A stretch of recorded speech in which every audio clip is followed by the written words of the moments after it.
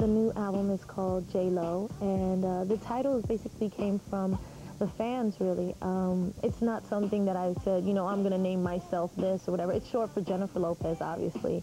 But when I would go certain places, people yell, Jenny Lo, Jennifer Lo, J.Lo, J.Lo. And I would see these signs with J.Lo, and it was something really that the fans came up with. So this is kind of an homage to them.